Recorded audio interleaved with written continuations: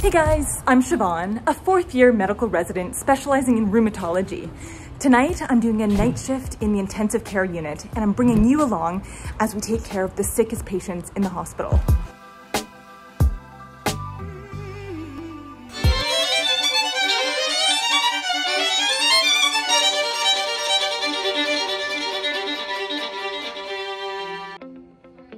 Okay, so I just got handover from the daytime resident. I've got the ICU pager.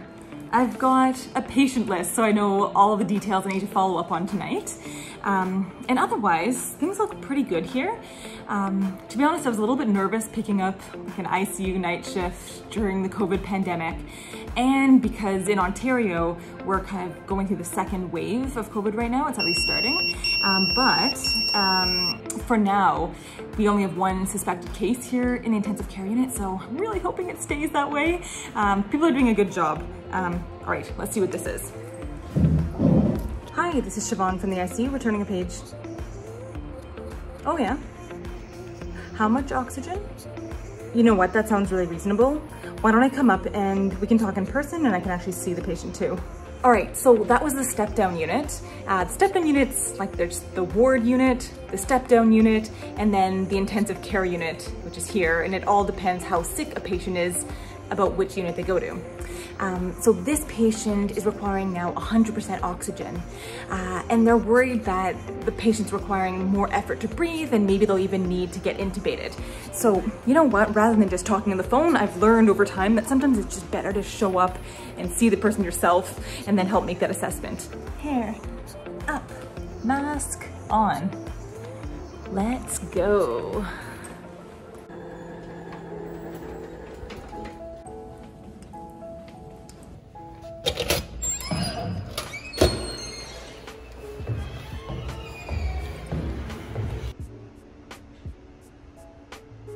Okay, so I've just spoken to the attending physician in the ICU, so my supervisor, and he agrees with bringing the patient down to the ICU. So when he gets down here, I'm gonna insert a pigtail chest tube. Yes, it's actually called a pigtail, and I'll show you why. So this is a small bore chest tube, and you can definitely see why it's called a pigtail. It gets inserted between two ribs, and it stays in the chest to drain out fluid. If you look closely, you can see there are a bunch of small holes along the tube, and this is to prevent it from getting blocked.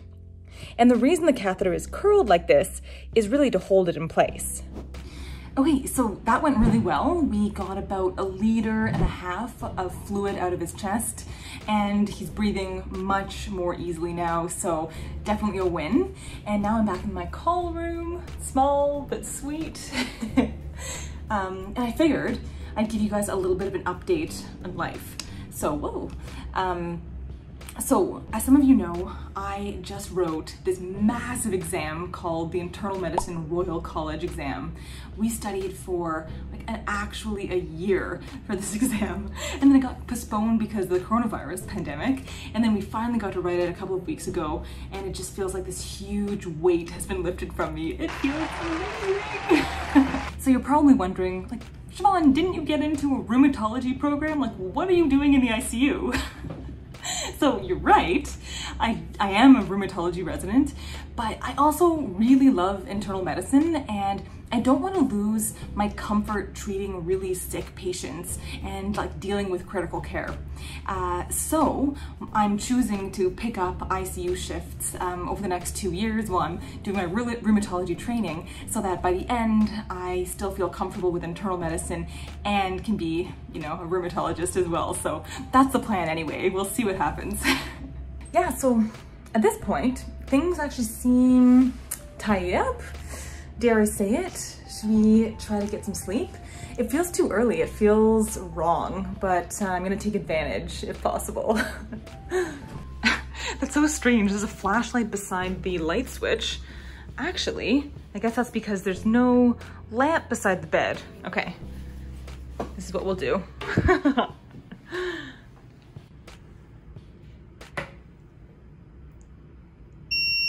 Oh my gosh, I only just sat on the bed. It's classic. Oh, and this flashlight doesn't work.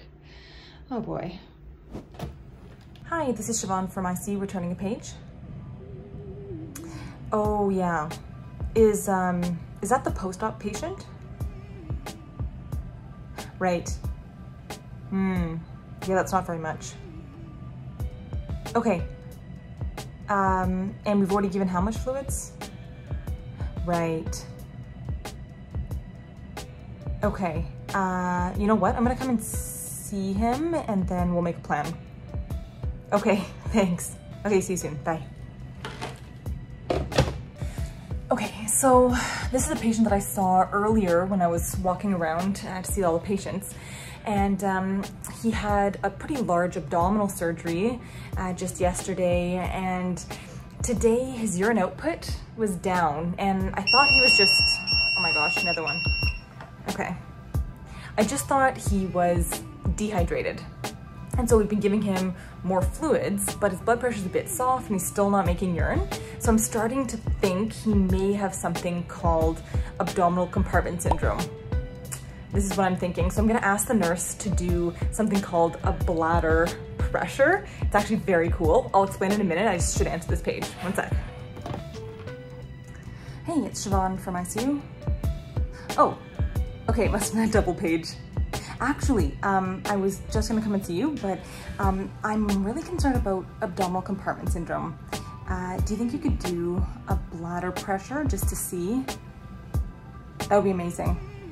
Yeah, just I'll either be around or give me a page when you're done. Awesome, thank you. Okay, bye. Abdominal compartment syndrome occurs when fluid rapidly builds up in the abdomen, causing high pressures. This can happen after abdominal surgery, trauma, or even pancreatitis. You can imagine as pressures rise, it compresses all the abdominal organs, including the bladder. So one way to test for this is by measuring the pressure inside the bladder. If it's high, I'm going to be calling general surgery tonight.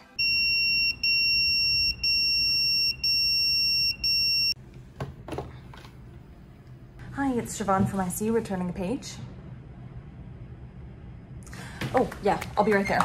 Okay, yeah, okay, bye.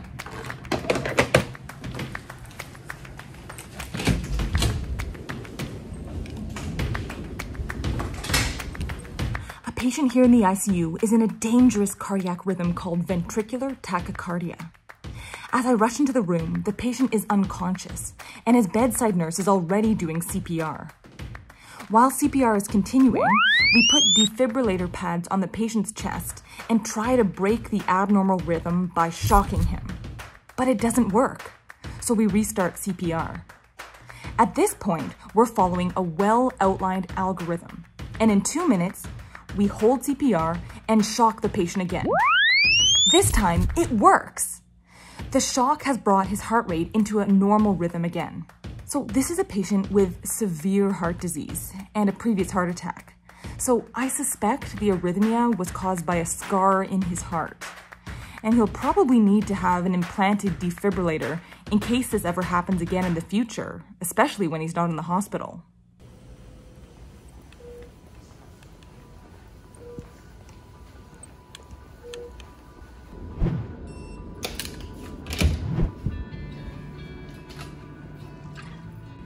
Oh man, wow.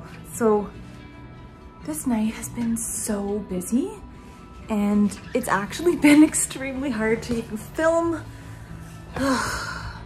Okay, so you didn't even hear about all the patients. So of the patients that you know, the one that arrested is actually quite stable now after getting shocked. The chest tube patient doing really well. The abdominal compartment syndrome patient is going to the OR. Gen Surg is taking them this morning. And you didn't know that I went and saw 3 patients up on the ward who needed help. There was a seizure, patient had a heart attack, had to transfer them to a different hospital. It's been crazy.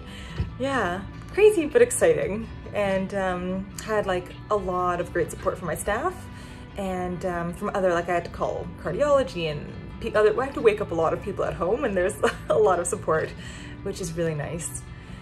But now I don't really know what to do. I sort of have an hour until I hand over and I'm a little bit wired from all this excitement. So, but maybe I should try to sleep because I haven't gotten any yet. Oh boy. So I was just thinking, reflecting that it must seem really cold. It could actually seem insensitive that I just talk about people like their medical condition, like the abdominal compartment syndrome person or the chest tube person.